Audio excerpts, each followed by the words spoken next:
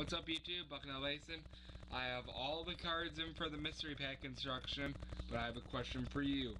What should I set the price at? I've got them right now at $100. I've right now got the $100 packs constructed.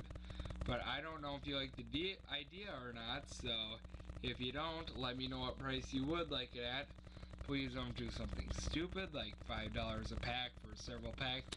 It would be $100 a pack for 43 packs. You divide that up and then just let me know. So if you guys give me your opinion, I'd appreciate it. And thanks you guys for watching and stay classy. Peace out.